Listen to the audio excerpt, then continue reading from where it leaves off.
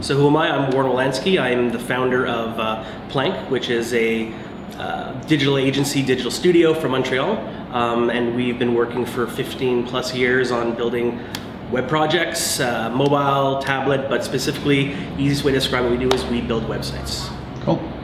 So at what point in your life did you realize that you were actually in charge, that you were the leader of this insane thing?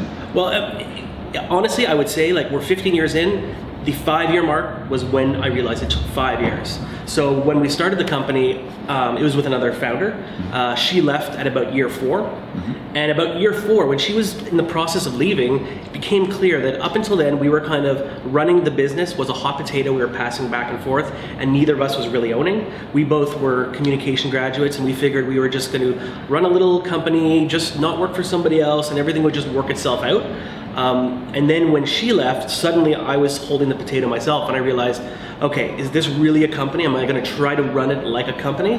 And when I got to that point, and I realized that, that's when I owned it, and that's when I suddenly realized I'm running a company at that point.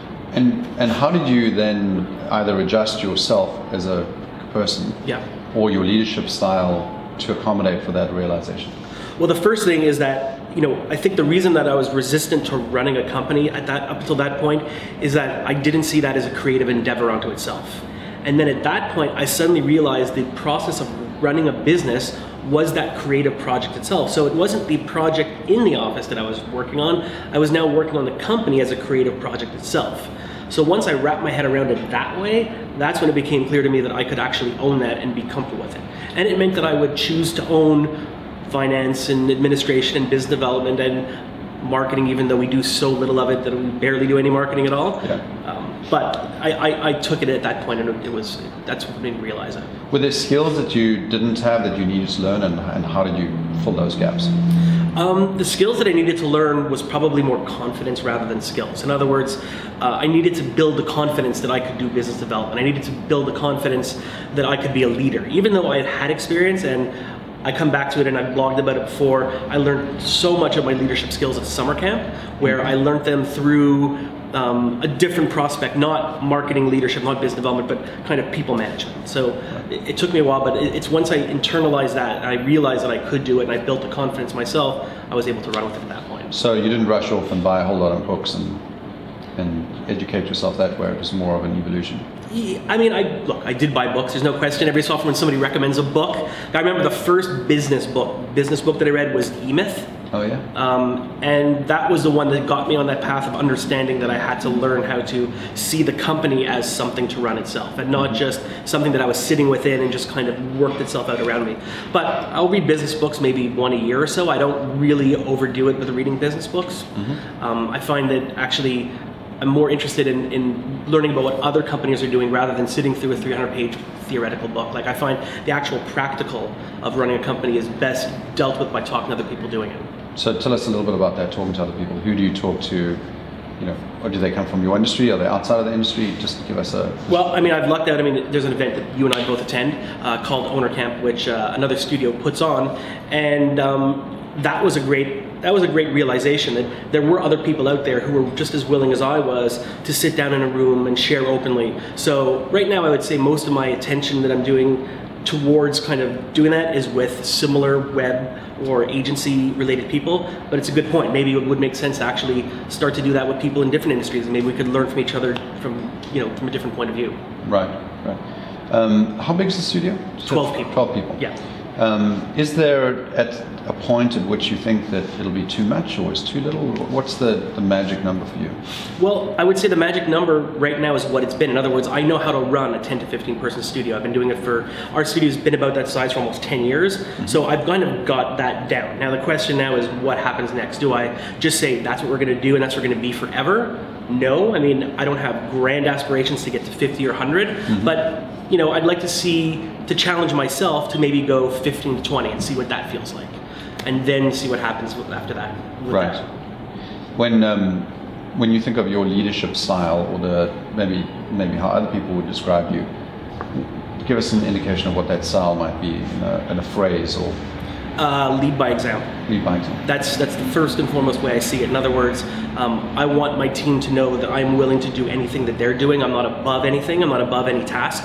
And I want them to feel that I'm with them and I'm just as willing to do it. And I think by doing that, people understand that there's not a real, that leadership for me is not separate from the team. In other words, I've always seen us as a really flat organization, so that I happen to be the leader by default, and I happen to be there first. I happen to be the one who's just there, but it doesn't mean that I'm above or beyond wherever anybody else is in our team. Okay. So part of that taking, even if you are a flat business, you still need some direction. Tell us a little bit about how you figure out what that direction is, how you plan for that. What does strategic planning look like for you guys, if anything? Yeah, no, I mean, there definitely is, and there is more and more. I mean, I think as I've learned more and more, getting what I would call an on-the-job MBA, you start to pick up those things as time goes on. So you start to learn, oh, okay, so here's what business development. So you know business development is a word, 2 words. Then you start to learn about how other people are doing it. And you realize, okay, so these are the things I'm doing right, these are the things I'm not doing right, these are things I can improve on. Same thing with marketing and different elements. So it's constant evolution, constantly learning to figure out how to get better at each of the different parts of what you're doing. And are you primarily responsible for planning, or is it a company-wide thing? I would say that I'm responsible for it.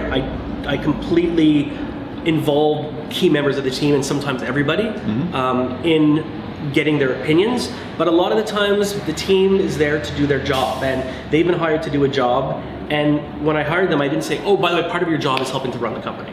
So people who have opinions are totally welcome to give them to me, but there are a lot of times I'll ask a question and I won't get anything back, and when I don't, then I take that as they're saying to me, we trust you to make that decision for us as a team. So let's talk about team, because that's obviously the critical part of a service business like yours. How do you get that team together? How do you keep them together? Tell us a little bit about the culture at Plank. Yeah, so one of the things I'm proudest of is how long a lot of my members of my team have been serving. So I've just recently brought on as a partner the longest serving employee we have. He's been with us 14 years. So he's been brought in as a partner because he pretty much now runs the company, like on a day-to-day production level. So when it comes to production and running the office, that's his baby. And as far as getting team together, we're very selective. In other words, when a job comes open, we don't kind of rush to fill it with the first person who comes to the door. We're willing to, first of all, take the time to interview the person. So it's usually I interview them, other members of the team, and eventually more people in the team, bring them on. The culture I try to instill is that the way we describe it is, if we're hiring you, we want you to stay. In other words, we want people to be there for a long time. So that people come through, I understand that's part of the deal. Having done this 15 years, there have been tons of people who come through the business, but I have three people who've been with us over 10 years, and I have another 3 to 4 who've been with us over 5 years. So I'm trying to keep people for the long term. That's amazing. So let's talk a little bit more about culture. Yeah. Was it something that evolved on its own? Was it something that you crafted very specifically? I guess you can force culture by doing certain things, but putting a foosball in a room doesn't create culture.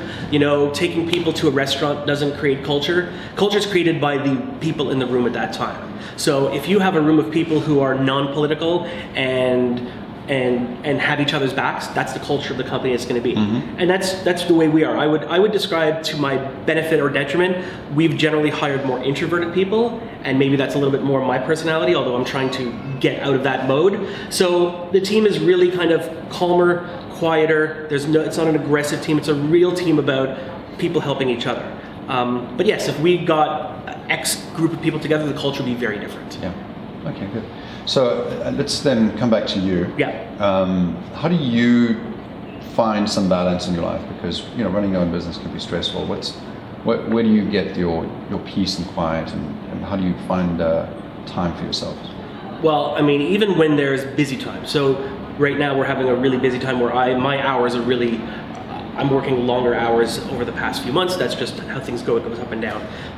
What I ensure for myself is I make sure that when I have time to myself, it's very isolated time. So as more of an introverted person, I thrive on downtime. I don't thrive on uptime. So the uptime is an energy suck for me, so that I need to always have very specific downtime to recharge my battery. So I'll ensure that I will always have a certain amount of time during a day on a weekend that I can recharge myself and have that energy so that I don't deplete or stress myself out long term. And just explain to me like what the downtime looks like. Are you is it meditation? Is it something less exciting than that? I would say it's less exciting. I mean, it's like I live in a city, so I love to go for long walks, and I can just walk for a couple hours, clear my head, and maybe that is almost meditative at certain points. Like video games still, I still love to just sit down and spend a couple hours and just remove my mind from the day-to-day work, and that works great. I know other people it's different things, but those are the kind of things like, reading is another big one where I spend a lot of time just like turning off from digital and going in, even though it's on an iPad, just sitting and reading a book and trying to read as much as I can. Good. So as somebody in a leadership position, as a mentor, you could even say, those people that are up and coming both within your organization and in the industry, probably are thinking, how can I do this? What might you say to those people? Well, I mean, I'd say the hardest thing is to really be able to honestly look at yourself and decide if that's something that you can realistically do. Not everybody's a leader, and I think that's fine. I think that, maybe when you get out of school or when you get into the business world, you're all hoping you're going to be a leader, or you're hoping you're going to want to run a business. But the reality is it's important to look at yourself and say, is this really what I want to be doing? If it is, and you feel passionate about it, then I think it's something to do. If you're doing it because society says that's what you're supposed to do and you're supposed to run a business to get wealthy, but it's not really part of who you are, don't do it. Find another thing to do. Work with somebody where you can grow your skills in different ways. In my case, I didn't really see it as a leadership thing at first. I saw it more as I just wanted to work for myself. And that was the first thing. And I just felt like I would do better in charge of my own life rather than having somebody else, kind of lay it out for me. And maybe that's a certain amount of ego, a certain amount of inability to want to work for somebody else, even though with clients we are working for somebody else. It's just that feeling of control of your own destiny. Okay. What do you think is still missing from your quiver of talents or skills that you need to do a good job? Without a doubt, the thing as a company I feel we're still weakest at, or I'm weakest at, is marketing. And I think the marketing ties into the image around myself as being more introverted, that my first natural reaction is when somebody says, hey, you did a great job, say thank you and humbly say thanks. Not to be like, not only do I agree with you, I did the most amazing job possible. So I'm not a natural self-promoter. So I've been trying to learn and figure out ways how we as a team can find a style of marketing and promotion that suits us. So, the thing I'm looking at is probably over the past year has been looking at doing kind of low-key events, looking at doing some low-key thought work, and trying to find things to bring out the community around us that really fits us, which isn't being loud and boisterous, but being quiet and considerate and concerned. And that's the way I see it.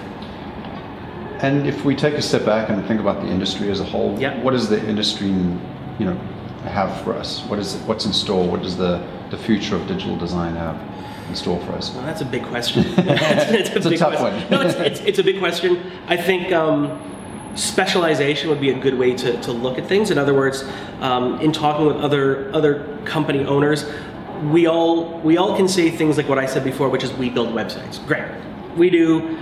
There's hundreds of thousands of other companies that do. The question is, why should somebody work with us? And that's the one that I think I personally find that we all as an industry have to get better at answering. In other words, what is it that makes working with Plank better than working with another company? And it isn't even better, it's what is it about our team that fits best with that client? And some people do it by focusing on an industry, some people do it by focusing on a specific service. And I think the more that we specialize, the better the stories are gonna get. And I think it's that storytelling that we all need to get a little bit better at. Cool. Any future trends in technology or design that you think are going to affect us in positive or negative ways? Well, I'd love to see a movement away from flat. I'm sick of flat. I mean, I think the iPhone hopefully was the death knell in flat design. I think we hopefully be moving off into multiple different trends after that.